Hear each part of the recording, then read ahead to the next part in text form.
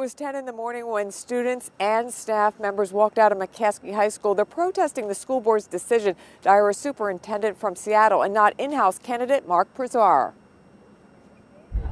They left class on a blustery Friday morning to make their voices heard. We feel like he genuinely cares. McCaskey students, teachers, and administrators demonstrated on the front lawn against the school board's decision to bypass interim superintendent Matt Prezar for the permanent job. Because of his 18-plus years in the school district, that once he steps up to position of superintendent, he won't leave within like the next 4 years or so. I think Matt has brought a relationship that we've needed, and he's brought some healing after COVID, and he's got some great ideas. The board selected Ricardo Rocky Torres, an assistant superintendent in the Seattle School District. He has a strong educational background. Prezar, the chief financial officer, won't get his superintendent certificate and master's degree until May. My only problem is the man doesn't have a master's degree, okay?